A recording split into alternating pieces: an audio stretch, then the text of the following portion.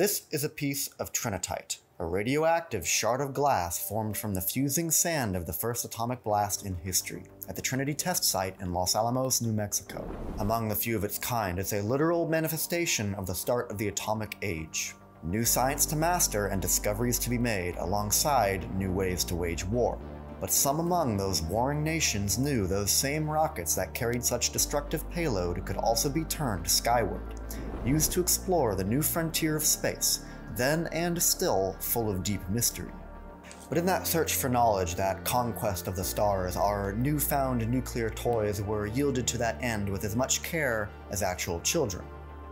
Destructively ambitious.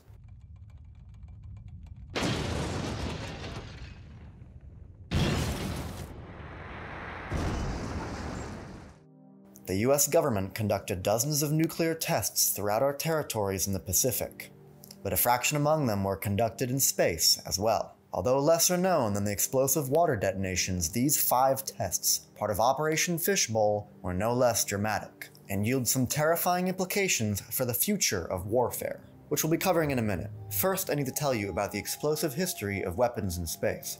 But before even that, if you're hungry for keeping up with all the exciting developments in the new space economy, from where the money is flowing to the latest news, don't hesitate to subscribe to my free space industry newsletter, Launchpad, landing in your inbox once per week.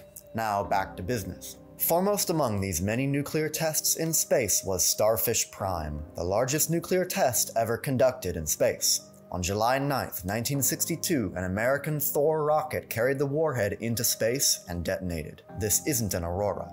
This is the radioactive fireball of a nuclear explosion scattering over the Earth as it rotates below, like some hellish artificial replica of one of the most beautiful space phenomena. Without any air to slow it down, the blast of Starfish Prime spread far and wide across the vacuum of space, radiating heat and ionizing radiation so intense that it created artificial suns as far south as the equator. The generally accepted boundary of space is the Kármán line at 62 miles above sea level. At 250 miles high, Starfish Prime was sent well into the depths of space, so high and so large that it could be seen 900 miles away from Hawaii like a second sun. It released an electromagnetic pulse, or EMP, that stretched for hundreds of miles in all directions. In Honolulu, it destroyed power lines, tripped burglar alarms, and shut down over 300 streetlights. And of course, it blanketed the region in radioactive fallout, of which many Pacific Islanders still suffer from today. All this dramatic testing as a counter-move to the Soviet Union, which had resumed its own nuclear testing after a 3-year pause. Starfish Prime and the continued nuclear tension that followed it is a sobering reminder of technological dualism, how our tools can be used for both discovery and destruction, and how every frontier, no matter how remote, cannot escape the consequences of human nature. These nuclear tests opened a new paradigm, space as a battleground. And while no new nuclear tests in space have been conducted since the detonation of Starfish Prime, there are no shortage of creative options. And while it's easy to imagine that space-based warfare is a problem for future generations, perhaps when colonists on other planets rebel against Earth, or when genocidal aliens try to glass us into trinitite. Yet these risks are not only real, but being put into place as we speak. Both Russia and China have developed missiles specifically designed to take out enemy satellites. Over the course of the conflict in Ukraine, Russia has made clear that Ukrainian usage of SpaceX Starlink terminals for battlefield communications makes them a target, and has even threatened to destroy the satellites themselves. The problem with destroying satellites is just how destructive it really is. Destroying one creates a massive field of high-velocity debris, and if that debris strikes another satellite and another, it creates an exponential wave of destruction known as the Kessler effect. I made a whole video on this topic, which I link to below for anyone interested. But the basic premise is that space junk creates more space junk until one day you look up at the sky like this. And there are thousands of more satellites being launched every year. As recently as 2021, Russia used one of these missiles to blow up one of its own old Soviet-era satellites, creating debris that the International Space Station itself had to manually dodge in its orbit. Keeping in mind that Russia is a member of the International Space Station. Stations, satellites, all orbital infrastructure would and could be a target in a space-based conflict. And more targets are coming. SpaceX recently won a $70 million contract to build more Starlink constellations exclusively for the US military, under the name Starshield. Everyone laughed when the US Space Force was created, but it's clear that national security is now extending into international space. As recently as this past December, both the USA and China had a mini space race to launch two completely separate,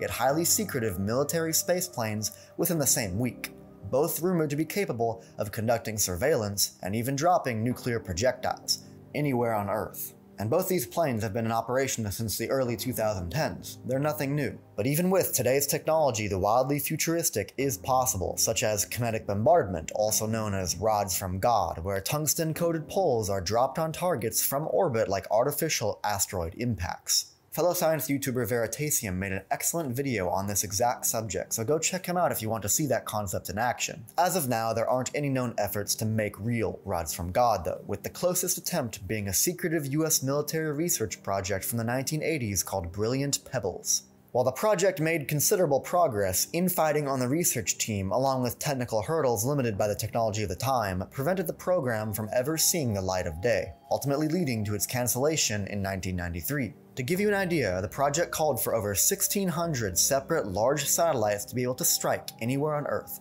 as only a single satellite would have been incredibly limited in reach and effect. And all this when the number of satellite launches per year numbered in the dozens. It grew too costly too quickly and was shelved for it. But rods from God might be the least of our worries, when we have equally destructive yet far cheaper means of weaponizing space. Earlier this year, the US intelligence community made concerning claims that Russia was developing an anti-satellite nuclear weapon, a nuclear charge placed into Earth orbit as a method of destroying enemy satellites, or at least deterring enemy action. While it isn't known for sure, if it were true, then it would definitely violate the Outer Space Treaty of 1967, which specifically calls for nuclear weapons to never be used off-world. Any nuclear device achieving criticality in Earth orbit would make the damage from Starfish Prime look like a firecracker. Thanks to the Kessler effect, it would probably destroy the vast majority of satellites and kill every astronaut on orbit were it ever used, creating electromagnetic interference worldwide and casting deadly ionizing radiation down on whatever unfortunate country the detonation happens over. But all this is a wild hypothesis and is incredibly alleged to begin with.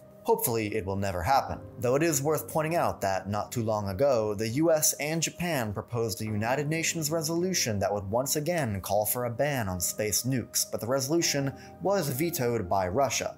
As a UN Security Council member, Russia reserves the right to make that veto on policies that it disagrees with, but it does raise some eyebrows in their position of space weaponization. Either way, the fact that these discussions are reaching the highest levels of international government shows that the situation is not only credible, but worth taking seriously, and that space-based warfare may prove to be an inevitability, not just with the early age of satellite disruption that we're already seeing, but genuine in-space combat may prove a legitimate domain sooner than we think. All these wild technologies, both real and conceptual, are concerning, but will hopefully never be realized in an actual war. A better hope for this kind of technology and its use in space could be used for protecting Earth rather than waging war upon it. It may one day be necessary to stop an asteroid from striking Earth, as the NASA DART mission demonstrated to be feasible in 2022. Or maybe we really will one day have to face genocidal aliens. But the only way to find out for sure is to foster a collaborative diplomatic approach to space technology and weapons in space that allows us to see that glorious future the atomic age first promised us.